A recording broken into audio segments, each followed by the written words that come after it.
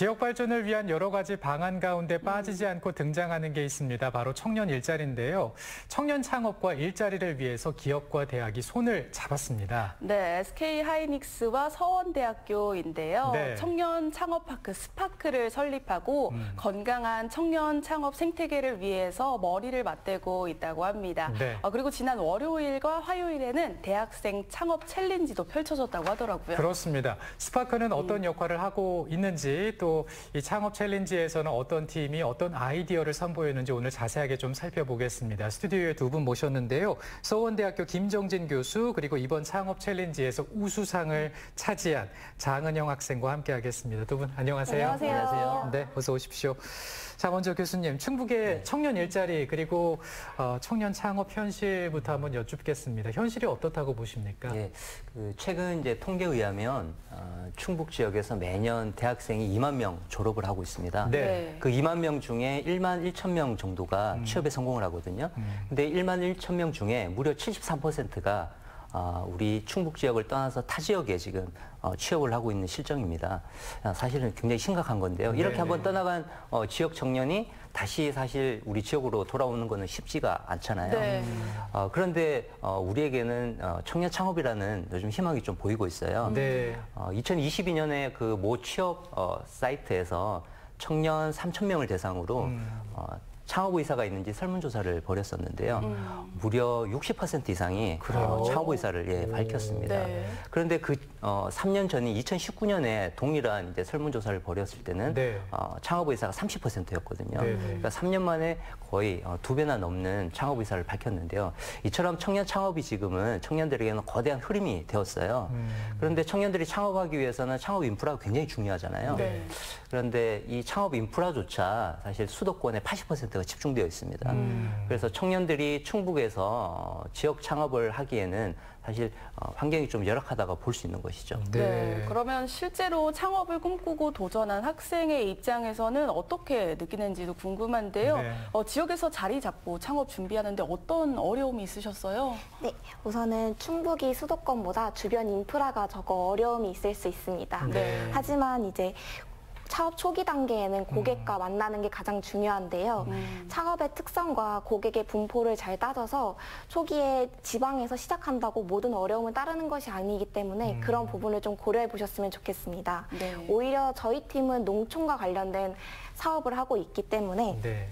농부들과 끊임없이 만날 수 있는 청주에서 시작을 해서 보다 더 빠른 발전을 할 수 있었다고 생각했는데요. 네. 다른 팀들도 뭔가 주 타겟층이 누군지 확인해 보고 그들과 자주 만날 수 있는 지역에서 시작하시는 것을 추천합니다. 그렇군요. 네. 이런 어려움들을 극복하고 조금 더 이렇게 수월하게 창업에 도전할 수 있도록 도와주는 기관이 바로 이 청년 창업파크 스파크가 아닌가 싶은데요, 교수님. 네, 맞습니다.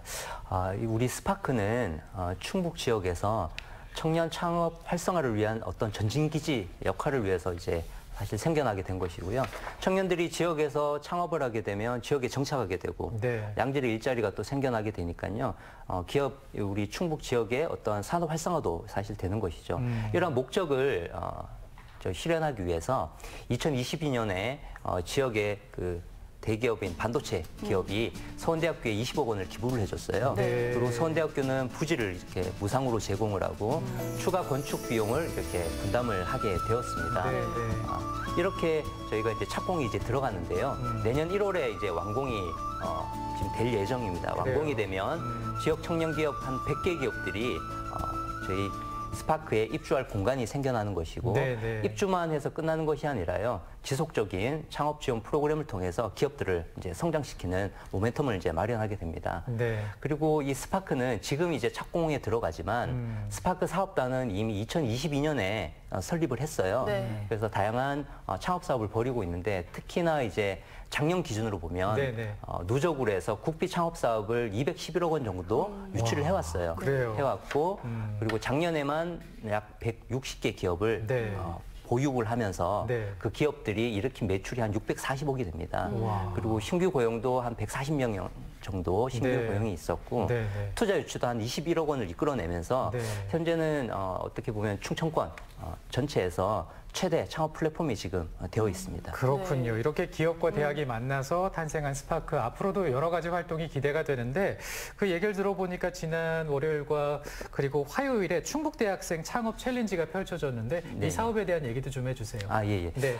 이 사업이 의미가 있는 것은 네. 국내에선 처음으로 광역권에 있는 모든 대학생들이 참여할 수 있는 창업 챌린지가 열린 것이거든요. 그래요. 그게 우리 충북에서 이제 처음 시작된 것이고요. 네. 근데 지역에 이렇게 17개 대학교가 있는데 다 흩어져 있잖아요. 이 대학생들이 참여하는 게 참 쉽지만은 않은데 네. 그래서 작년 11월에 이미 이제 대학교 17개에 있는 창업 담당자들의 창업 협의체를 만들었어요. 그 협의체를 통해서 저희가 올해 4월에 창업 공고를 내게 됐고 네. 지역에 있는 대학생들이 참여해서 42개 팀이 지원을 했습니다. 네. 그래서 1차 심사를 통해서 저희가 우수한 20팀을 선발을 하게 됐고 네.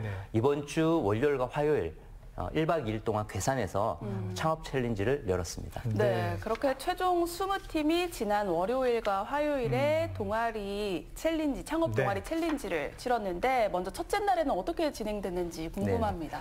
첫날 프로그램은 이 창업팀과 전문가 멘토링을 연결시켜줬습니다. 그래서 한 4시간 정도의 집중 멘토링을 했었는데요.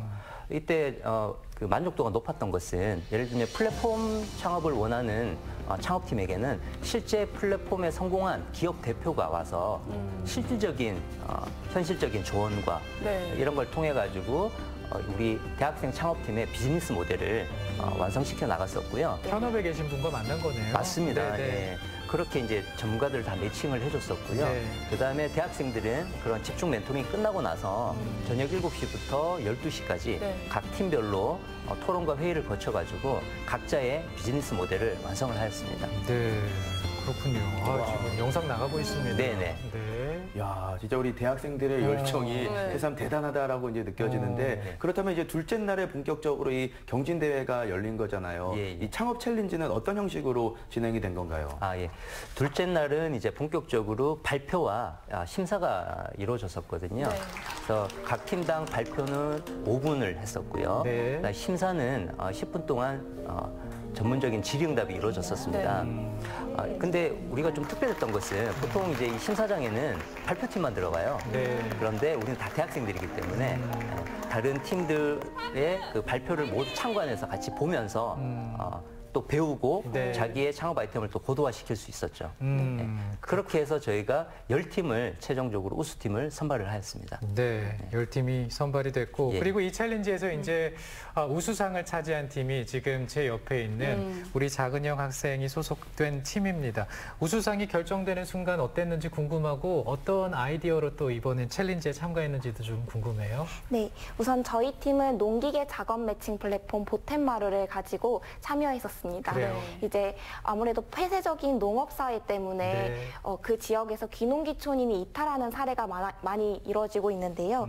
이제 저희는 그 어려움을 해결하고자 작년에는 청년 농부 커뮤니티인 청년 마루를 먼저 운영했었습니다. 네. 하지만 그 문제를 해결하기에는 다소 부족했는데요. 뭔가 그 농부들과리 직접적으로 교류를 하면서 해결할 수 있도록 농기계 작업 매칭 플랫폼 보템마루를 만들게 되었습니다. 그래서 이번 우승을 통해 고령 농부와 초보 농부가 함께 상생해 나갈 수 있는 플랫폼을 만드는데 한 걸음 다가간 것 같아 매우 뜻깊은 순간이었습니다. 그렇군요. 네, 우리 와. 장은영님의 팀이 이렇게 우승을 차지할 수 있었던 비결이 있었을 것 같은데 네. 교수님 어떤 점에 높은 점수를 주셨어요? 예, 저도 이제 서울대학교 교수기 때문에 네. 서울대 학생만 뽑으면 안 되잖아요. 그렇죠. 네, 그래서 저는 심사에 직접 참여하지는 않았었고요. 네. 예, 그러나 이제 심사 기준을 보면 창의적이고 혁신적인 아이디어를 가지고 있는가, 그리고 이런 아이디어를 실제 창업으로 연결시킬 수 있는가, 네. 그리고 실제 매출을 일으킬 수 있는가, 이게 이제 가장 큰 기준이었고요. 네. 이 플래시팀 같은 경우에는 우리 충북 지역이 농촌이 많잖아요. 네네. 농촌의 문제점 중에 하나가 농기계 이제 임대라든지 이런 부분이 있었는데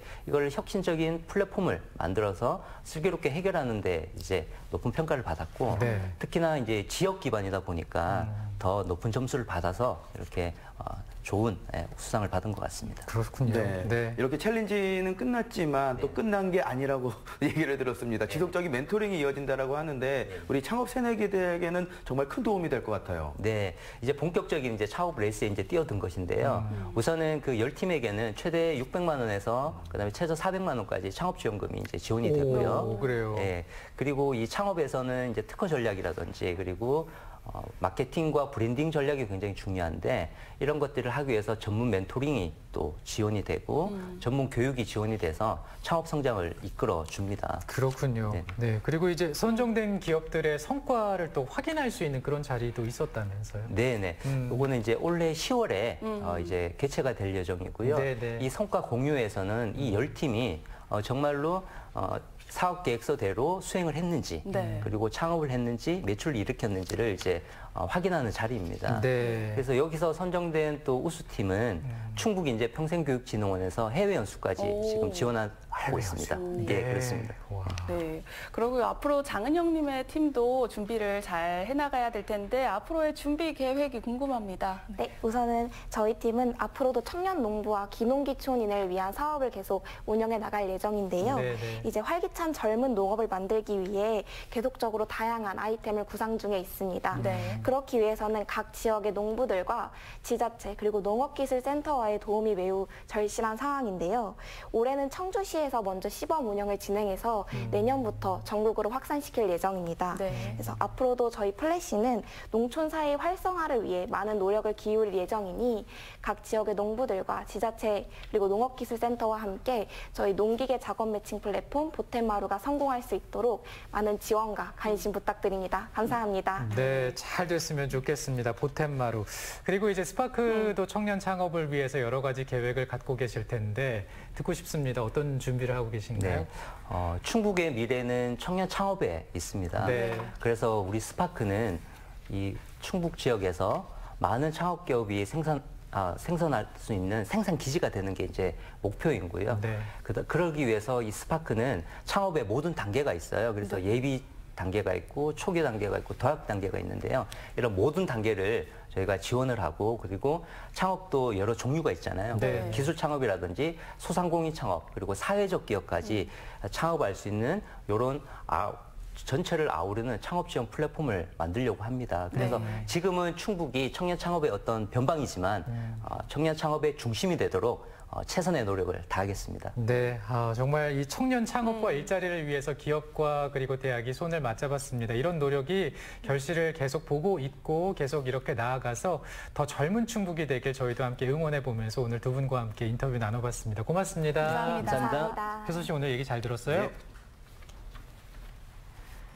기온이 높아지면서 어패류를 날 것으로 잘못 먹어서 발생할 수 있는 비브리오 폐혈증 비상이라고 하더라고요. 네, 그렇습니다. 네. 치사율이 50% 가까이 되고 여름철에 가장 많이 발생해서 주의하셔야 되는데요. 네. 어패류는 반드시 충분히 익혀서 조리하셔야 되고요. 네. 피부에 상처가 있다면 바닷물 접촉을 피하셔야 됩니다.